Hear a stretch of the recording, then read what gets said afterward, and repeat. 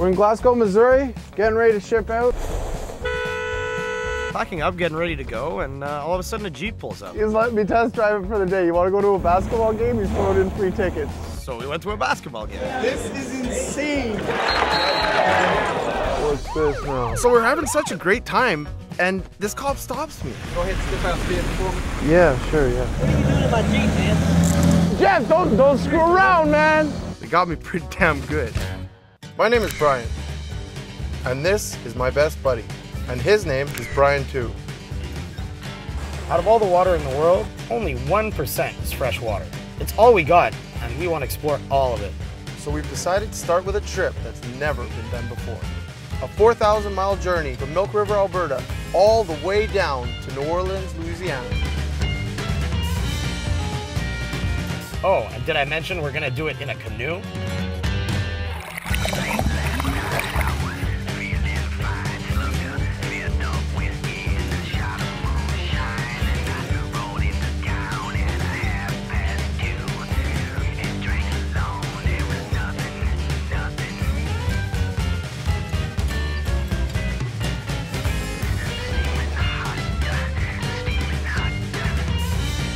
Think we're crazy?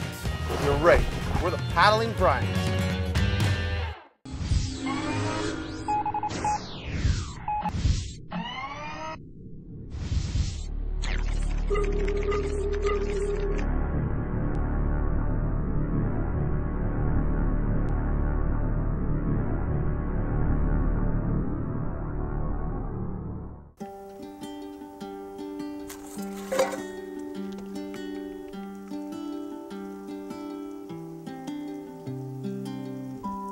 So the first thing we noticed this morning when we got up was there was some small ice chunks floating down the river. Guess it's no big deal. We can make our way around that. It's nothing serious here. Look, there's icebergs everywhere, and we have the biggest canoe out in the market, kind of like the Titanic. I heard our canoe was unsinkable. Well, what's your opinion on this? I think it's unsinkable. Iceberg dead ahead, just as planned. Rudder's amidship. So we're gonna try and track as much distance today as possible. We're still heading east on the Missouri River in the state of Missouri. So we're not getting any further south right now, but this little bit of ice right here isn't gonna bug us. We're just gonna keep going and see how far we can get today. Today we're navigating through an ice field. We believe there's two reasons this ice could be here. Either they've opened up a dam, which caused the water level to rise a bit, broke up all the ice frozen in the bays, and sent it down our way. That's one possibility. The other is that the temperature further north from us has warmed up enough to break up the ice that had formed over the past week or two, and again sent it down our way. Or maybe, I don't know why there's a whole bunch of ice here, but there's a whole bunch of ice here. This is a new one for us. Some of these are pretty thick. We've traveled over 2,000 miles right now, and we're still inching our way to Greenville, Mississippi. And the ice chunks seem to get a little bigger and bigger every day here. Look at the size of this iceberg. Get out onto this and you'll be a crazy bastard. Yeah, no. I'm gonna bring us right close to it. This is a big one. This is a good sized chunk.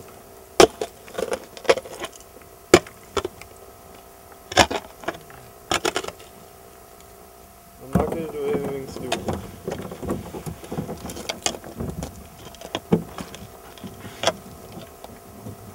I have a pretty good feeling that it's gonna hold me. This is if I fall in, I'm dead. I'm on an iceberg in the Missouri, and that's about as much fun of that as we're gonna have. Oh, iceberg. Iceberg port side. Just a sec, I want to get an iceberg starboard side. Iceberg starboard side. Oh, that was more dead ahead. Shit.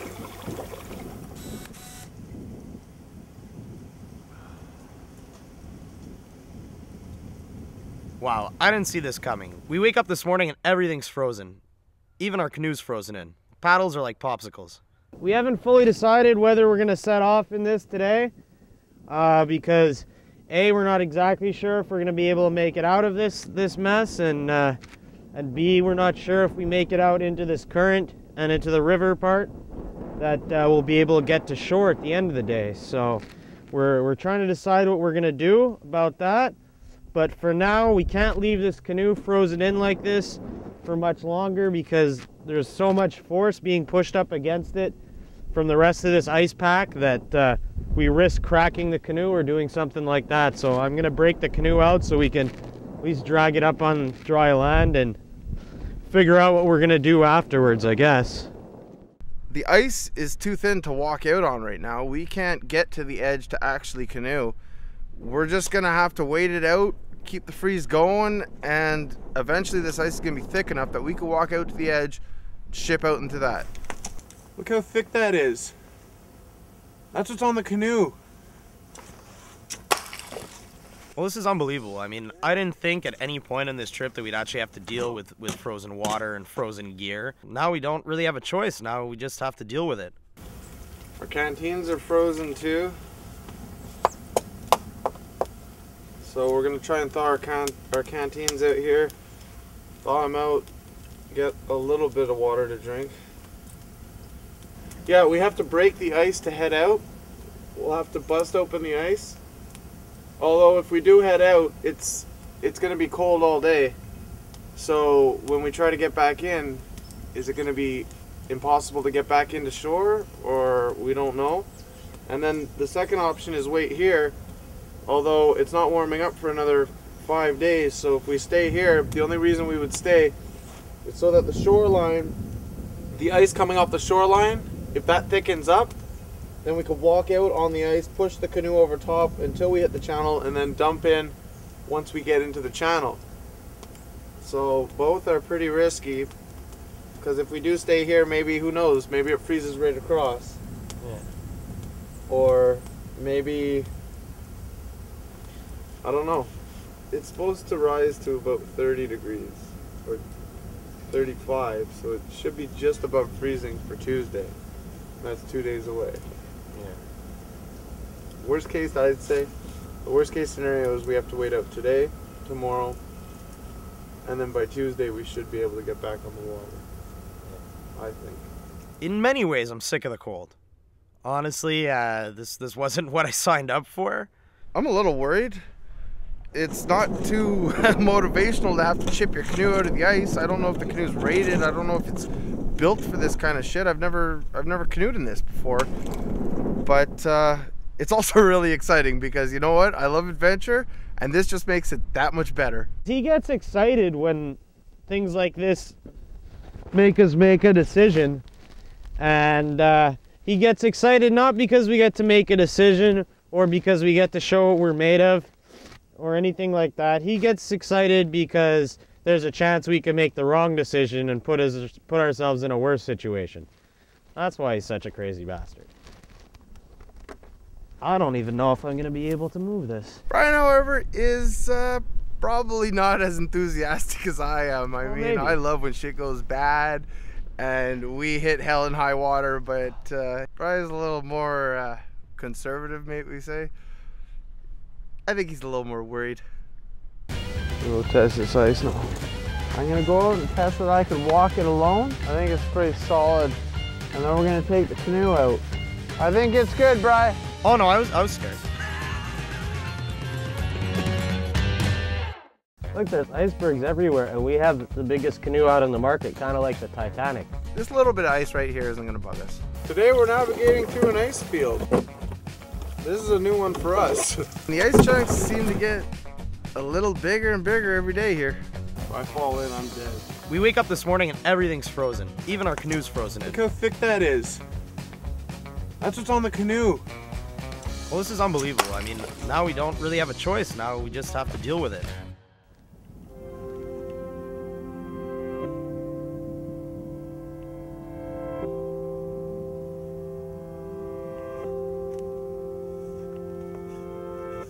Our plan yesterday when the ice came in and froze us all in was to wait one more day, allow the ice to get thick enough for us to walk out across so that we wouldn't have to break the ice and canoe through it.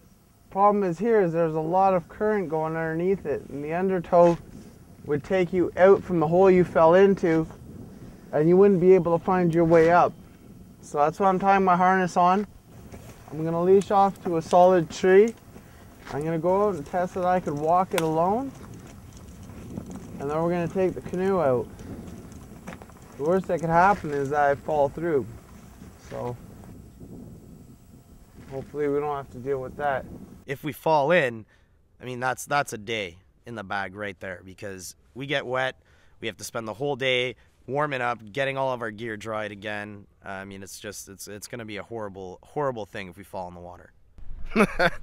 Is this situation safe? I'm going to have to say no. We'll test this ice now.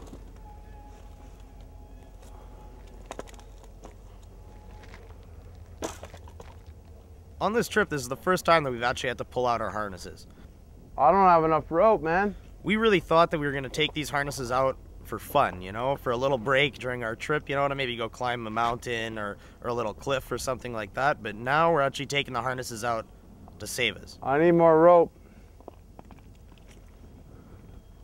If you don't have a rope and a harness, then you want to bring a paddle with you. That way, if you fall through the ice, the paddle should catch both edges and you should be able to climb up, and you'll only fall through from the waist down.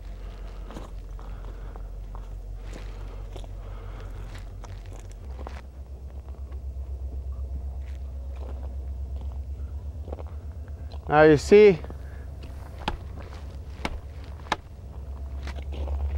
I think it's pretty solid. What we have to do is get the canoe out here. But this has only been frozen for like 2 days.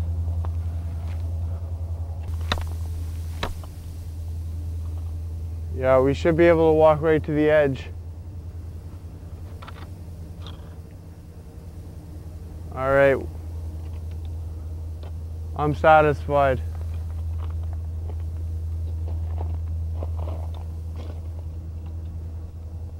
I think it's good, Bry. Bring the hockey skates. The coach is calling an outdoor practice. Yeah, that's good, dude.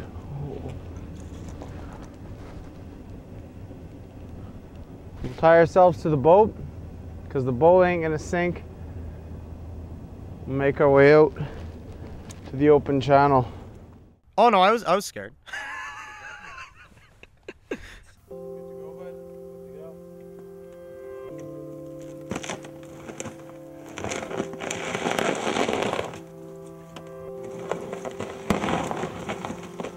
It was scary, honestly. I've grown up playing on frozen rivers before, but your house was always right nearby, and if you went through, it was a short run into a house, into a hot shower, and dry, warm clothes. Out here, you go in the water, and that's it.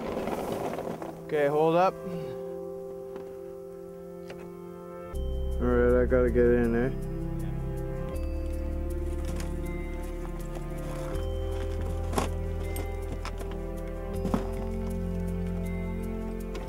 Alright, well, there's no more port side starboard, Bry, just bounce us off bergs, but soon we're gonna be playing tag on icebergs, man. I see an opening.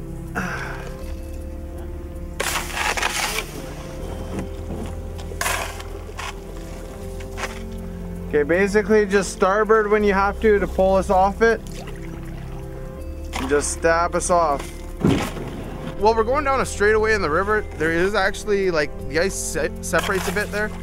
So we try to weave in and out and through the blocks of ice because we want to be traveling a little faster than the river's current. So we try and make our way out to the next block of ice and past that and onto another.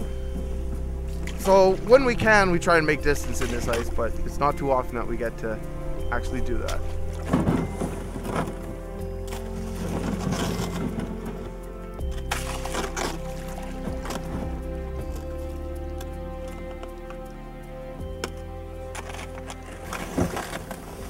another problem that I have to deal with. Brian likes to find icebergs in hot bottoms. See this iceberg here? I'm gonna set up camp here. We'll just float forever. We'll be okay. This is insane. I didn't know we were doing the northern crossing, man. Yeah.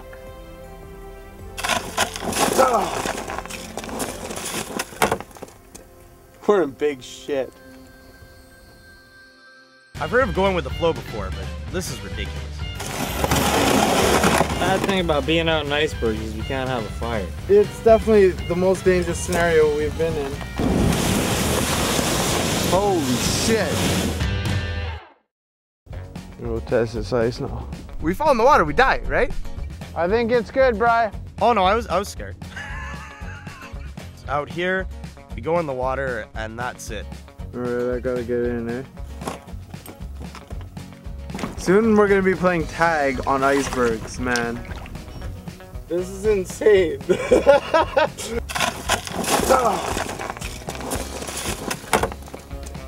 We're in big shit. Okay, there's no way we can paddle through this stuff.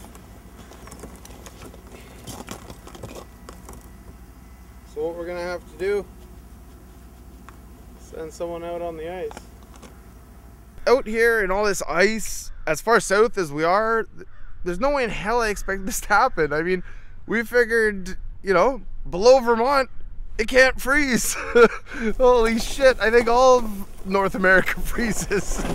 There's no way we expected any of this. We're stuck out here in ice, you know. We just talked to our buddies back home. It's warmer up in Canada right now. This is absolutely incredible, man. I don't know if you're catching this shoreline going by. Catch that shoreline, bro.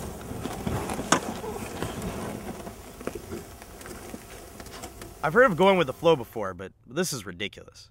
I mean, we're basically out there in the middle of the river, just floating downstream at the same speed as the ice that's going by, and tell you what, it's not very fast. But we have no choice but to just float with the icebergs. I mean, even if we could put our paddles in the water, we can't go anywhere because there's nothing but ice in our way.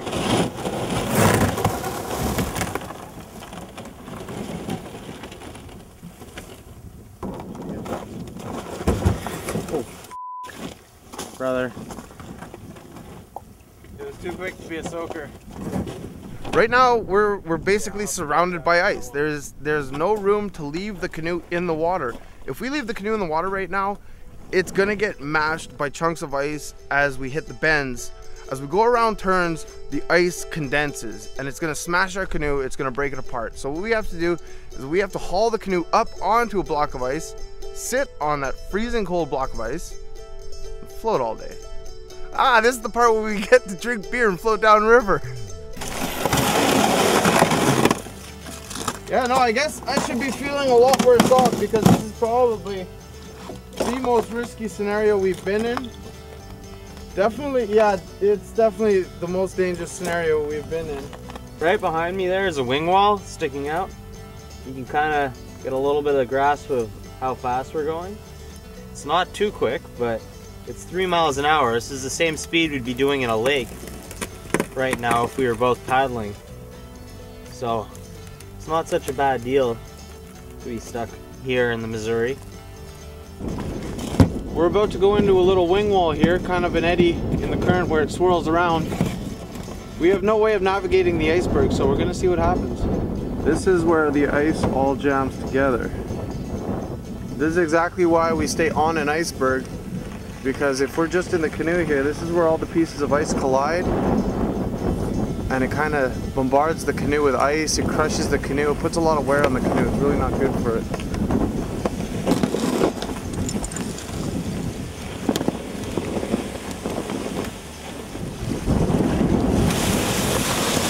Holy shit.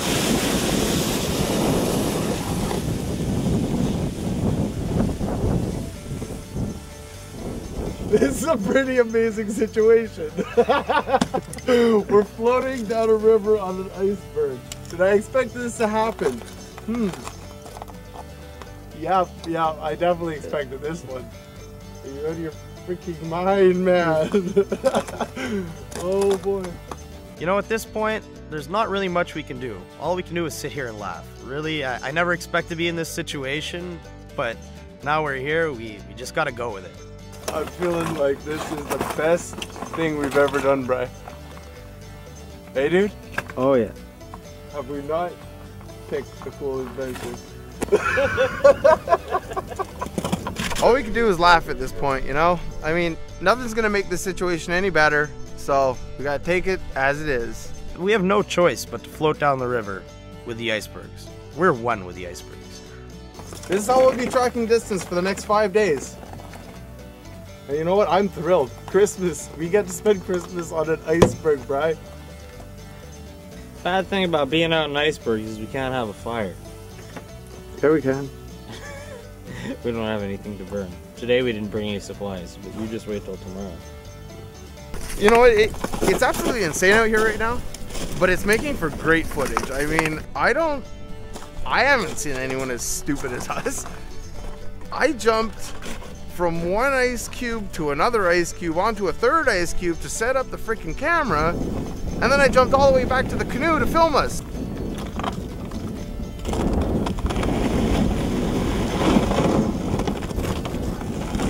That's how you play iceberg hopping. Where the hell is that beer store? I think that would be a long way away. We've traveled 10 miles already on icebergs. Floating down the river on ice is painstakingly slow. We only move about 3 miles an hour, the flow of the river, and we do maybe about 20 miles a day. We did this for about 4 to 5 days, so, you know, in 4 to 5 days, we tracked at most 100 miles. Woo! And this was all right around Christmas time, too. Well, Merry Christmas, everybody. Yeah. You thought your family Christmas get-togethers were weird. We're on an iceberg. Yeah, we're on an iceberg. I think we topped the weird. Yeah. We're traveling about 20 miles a day, just with the river's current, you know, because we can't go any faster than the ice blocks. And at this rate, still heading east. We're not even heading south. Well, we're definitely not getting south anytime soon. We're stuck in this crap.